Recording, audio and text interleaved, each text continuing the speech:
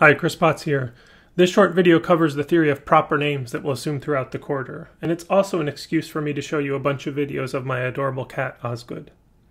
Just to orient you, we'll be working with the handout called Interpreting Proper Names, which also has deep ties in with our foundational handout/reading called Perspectives on Meaning and Interpretation. Let's start with the technical star of our show. That's the interpretation function, which we symbolize with these double brackets. The idea behind the interpretation function is that we feed in pieces of language, words, phrases, sentences, and so forth, and what comes out are meanings. Now, what are meanings? As you saw in the Perspectives on Meaning and Interpretation handout, that's a hard question to answer in general. Meanings could be chunks of objective reality, or hypothetical realities, or mental representations, or something else entirely. However, for our theory of proper names, meanings are very simple. Meanings are just entities in the world. And these are, of course, non-linguistic objects. So, language in and non-linguistic objects out. The non-linguistic objects are our reference.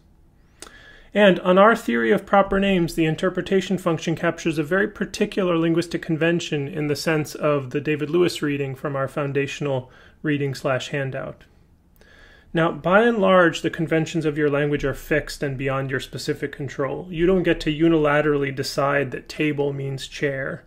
You can try to introduce new words into the lexicon. For example, I'm a big supporter of nibbling as a gender-neutral term for nieces and nephews.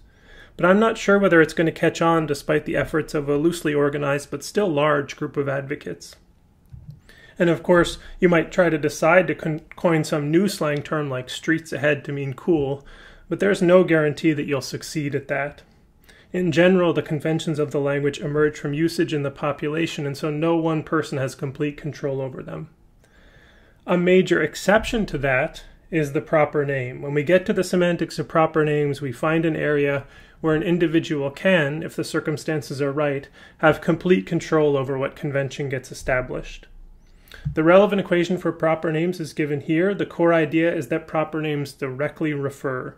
The incoming linguistic item here is the proper name Osgood, and what comes out is actually my cat.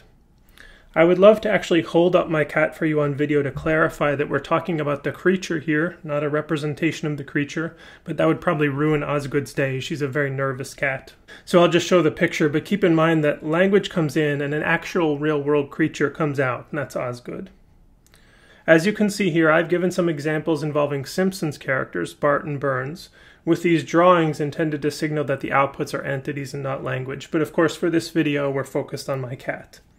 The idea behind this theory is that there's an initial dubbing event, a ceremonial event in which the entity gets named. It could be a religious ceremony or something more bureaucratic like signing a birth certificate, or even something really informal as it was for Osgood.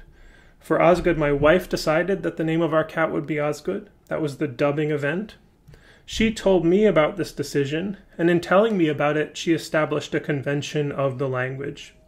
And then that convention can spread through what we call a historical network of users, as we tell friends, and they tell friends, and so forth. There's an interesting side discussion we could have here about exactly what happens if another speaker of our language uses the name Osgood with the intention of entering into our historical network of users, going back to my wife and her dubbing event, but in fact has a different referent in mind entirely. I think we can agree that there's a clear sense in which this user is mistaken about the language, or at any rate that there's a mismatch between what she said and what she intended to say. Finally, let's confront a tricky issue that might have occurred to you. Simple equations like this introduce a lot of potential uncertainty. There may be many entities with the name Osgood.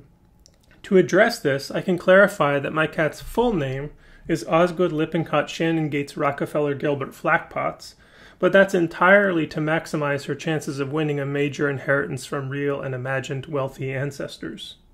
But of course, we usually just call her Osgood, and we understand from the context of use which historical network we're trying to connect with. Finally, I'd like to add that if you want the fun and excitement of establishing your own linguistic convention, then adopting a pet is a great way to do that. We got Osgood from Pets in Need. They have lots of adorable creatures waiting to be adopted. In my experience, these creatures do not mind if you redub them to establish new historical networks, although you might want to consult with them first before doing that.